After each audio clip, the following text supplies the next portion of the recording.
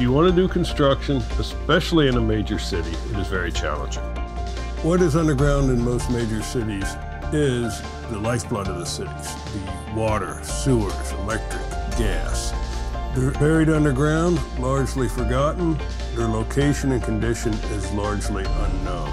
Quite often there's construction where pipes are accidentally cut, even though these precautions are taken, and then it becomes very expensive. Cut off somebody's electricity, break a steam pipe, break a gas pipe.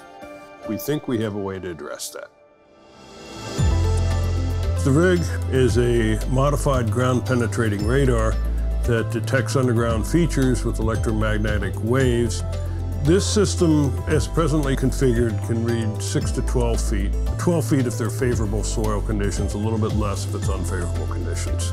The radar uses high-frequency electromagnetic waves, launches them into the ground. They come back and produce traces, wiggles, that are complicated and very hard to interpret.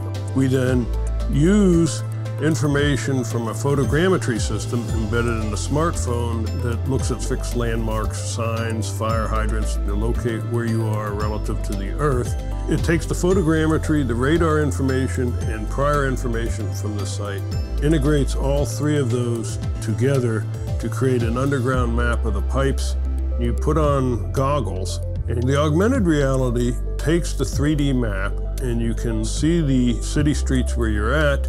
There are two pipes here that go across each other, and basically with the HoloLens I'm able to walk around, look at the pipes from different perspectives, different directions. In the future we want also to connect this data with a database where the user can interact with these 3D objects and know what the pipe is made of, what is running through it.